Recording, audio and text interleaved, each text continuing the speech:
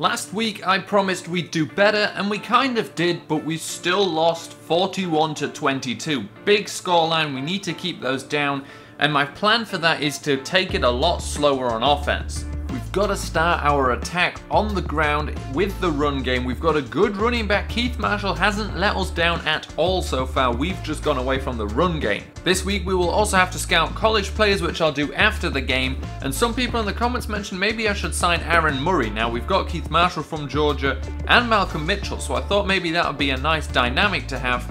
And I will look into doing that. We do have TJ Yates on the team because he was injured and I wasn't able to cut him. I don't know what he was doing on the team. So in 2 weeks time, when TJ Yates is healthy, we can cut him and I will sign Aaron Murray. He will probably take the number 2 spot. Christian Hackenberg is alright though. He has got 95 throw power and decent accuracy, short, medium and deep. He's better than most players across all 3 of those, although Aaron Murray then is better short and medium, but that's definitely something I will look into doing.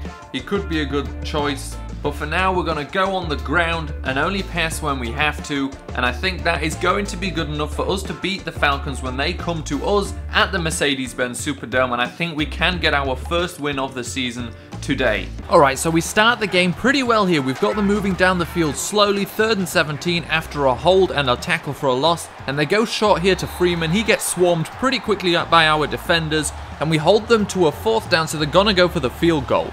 Then we find ourselves in a 3rd and 4, and Hackenberg here finds Rico Gathers. A nice grab for the ball there actually from him. And not many plays later, we find ourselves in a 3rd and 6, and Hackenberg here finds Sudfeld, kind of breaks that tackle there, a nice gain there, gets us the 1st down. And on the very next play, we lose 2 yards with the rush. The ground game's not been working at all. We go spread here, and he's looking for the running back there, and that's DJ Foster, the receiving back. He was spread out wide, goes all the way for the touchdown. No one's touching him there. No one's catching him. That's his first career touchdown reception. Great play from a guy we signed after the season began. And on this play here, a great play from Scooby Wright, stopping Freeman on the outside run. And that outside run becomes a theme here in this game. And this isn't a first or last play where he burns us on the outside run and he gets for the touchdown there. So we're now down 10-7.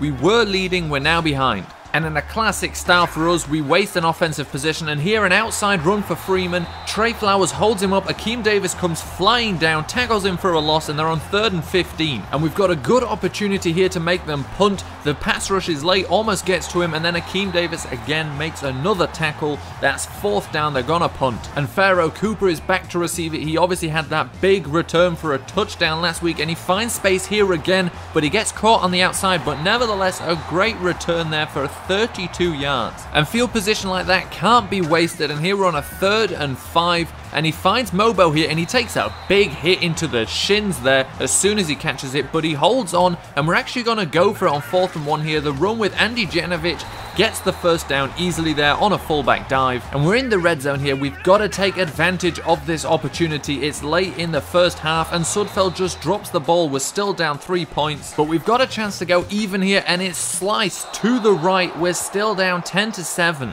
and now the Falcons actually have a chance to get into field goal position themselves, and we've got to stop them doing that. Can't go down 13-7, and we tackle Freeman here as the clock runs out, and we manage to get into the half, only 3 points down. And here on 2nd and 12, it's a bad choice of a pass, but a super unlucky interception. Somehow the strong safety Keanu Neal falls to the floor and manages to catch that ball. And then on 3rd and 4, we do have a chance to force them into a field goal again here, and Matt Ryan just throws it away. Was it a bad pass? Did he throw it away? We don't know, but they get the field goal, not a touchdown. And now we have a chance to get back here, 3rd and 10, and it's short, but a great catch from Coleman, but we're gonna go for it on 4th down again. So it's the same play that worked for us earlier, and he gets hit behind the line, but drags them over for the 1st down. A great play from Janovich. And to the right here, Mitchell was kind of open, but Hackenberg scrambles.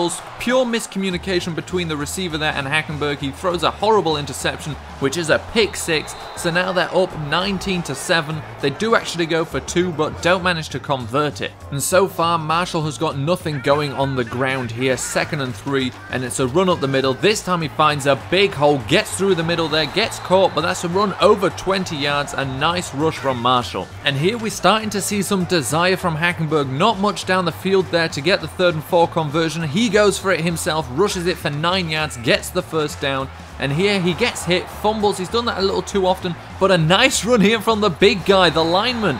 gets tackled by about 4 guys, but turns it from a big loss to a loss of a single yard. So 2 great back-to-back plays where our players just wanted it. Here we just want a first down, but Malcolm Mitchell doesn't settle for that. A touchdown here, and now it's a 5-point difference late in the third quarter. The comeback is on. Great touchdown from Malcolm Mitchell. It's not so impossible to get the comeback anymore, and here on 3rd and 1 is our chance to give ourselves a chance.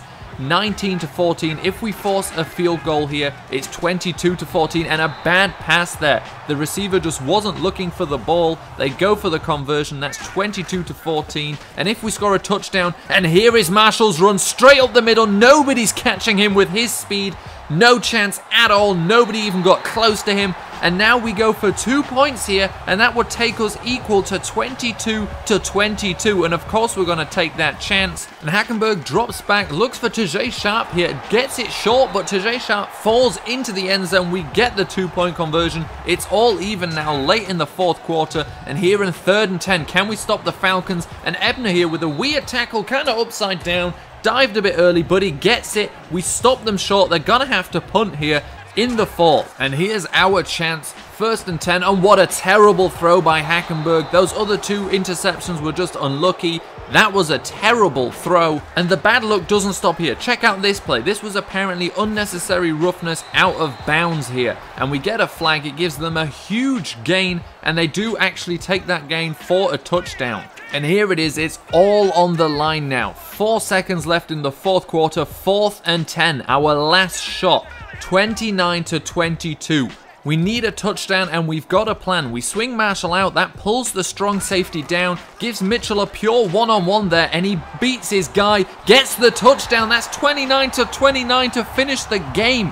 0 seconds left on the clock. We get the comeback. We're going into overtime, and the Falcons win the toss. They elect to receive the ball. Of course they do, and we've got them here on 3rd and 6. Can we force them to punt in overtime? And he just misses the guy completely, so they do punt. We get the ball and a chance to score in overtime here, and almost an interception thrown there from Hackenberg. That would have just been typical, but today is not a typical day. And here's DJ Foster in the backfield here. We've got to get 5 yards on this rush. He bounces it outside, takes it up, but he gets tackled just short. 4th and 1. We've already converted 2 4th and 1s today, and we're going for it again. The exact same formation, but this time they've keyed in on it. 3 guys over the center. No chance that play is working. We've got to switch to a pass play, and we're just looking for Sudfeld here on the out to get that 1 yard, but how about more than 1 yard? Keanu Neal completely misses him, and Sudfeld is off to the races. He is gone. He can walk into the end zone, and that is the game-winning touchdown.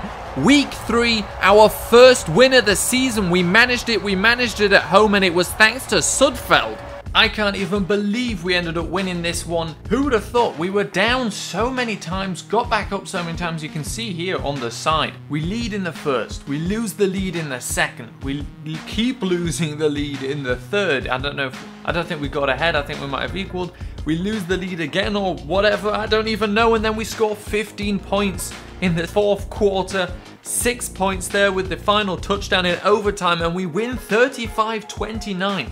I promised you the first win of the season here at home against the Falcons, the divisional rival. It wasn't even close to easy. And really today, a lot of it came down to Christian Hackenberg really stepping up at the start, dropping in the middle a little bit, throwing some stupid interceptions, and then really stepping up at the end again. So a rating of 93.6, 21 completions against 33, that's 63% completion, 291 yards, 4 touchdowns thrown, 3 interceptions, so not great there, and the longest pass of 55 yards. I don't know whether that was the one that won us the game or the one that equaled to take us into overtime. Keith Marshall had a tough day today. I think he got to about 15 attempts with about 20 rushing yards or something. He finishes with 21 attempts, 121 yards, a 5.7 yard average, 1 touchdown, that huge long touchdown, 2 runs of 20 plus yards, and that 65 yard run touchdown. DJ Foster, 1 attempt that got us to a 4th and 1 that we managed to convert that final score on. Receiving Zach Sudfeld, the hero of this game, 86 yards to finish it off. Let's see the long 55 yards, that 55 yard touchdown reception in overtime. Malcolm Mitchell really ran the day today. He's the one that got the equaling touchdown to take us into overtime. 4 receptions, 69 yards, 2 touchdowns. His final touchdown there being 35 yards. DJ Foster had a very good day as well. 4 receptions, 57 yards, 1 touchdown. Really like DJ Foster as a receiving back. Coleman wasn't as needed today, only 41 yards from him. Tajay Sharp had a bigger role today, 2 receptions for 26 yards. Marshall had no luck. Those -2 yards were part of when he was getting only negative yards in rushing as well. And then Mobo had a reception, Janovich as well, and Rico Gathers got himself 1 too. Akeem Davis again leading the team in tackles. You don't want your free safety to be leading in tackles, but he did a good job for us, had some important tackles. 1 tackle for loss there, 1 for Nate Ebner, 4 tackles for a loss for Trey Flowers, but no sacks for anybody. No interceptions either. I don't think we still have any interceptions. We really need to work on that. Pharaoh Cooper racked up quite the yards here. 134 return yards on the kicks and 90 on the punts. He got some decent returns that helped us out late in the game. And really it was a full team effort here to get that first win of the season. For Sean Payton, we achieved all 3 weekly goals there. Beat your rival, 3 passing touchdowns and average 3.5 yards per carry. Time to scout players, and after a game like that, I don't think we need any new players. We got the best team in the world here. No, of course, we definitely need new players. In terms of what we need to scout, obviously we have the needs down here, and absolutely everything is a need.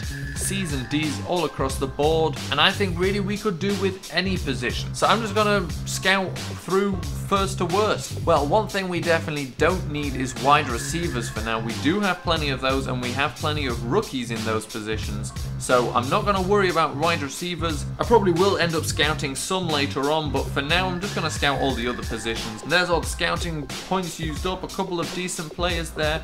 Really, it's not the most exciting way to scout, just to scout pretty much everyone. It's also not the most efficient use of points, and I'm not just going to go completely down the list. I think I will start trying to figure out what exactly I need the most, but for now, at least for the first few times, I think I'll just try and figure out the first round at least, then start scouting more position specific. We are now no longer in line to complete the imperfect season. We've got at least 1 win, so even if we lose all the rest, there's teams that have done worse than us in the past. Next game, we have the Chargers, who have lost all 3 of their games. We are now 1-2, so we're looking slightly better than them. And then after that, we have a bye week, so it looks like we can go maybe get into the bye week at 2-2. I can't tell you how happy I am to finally get the first win for the team, and I'll see you for the next episode.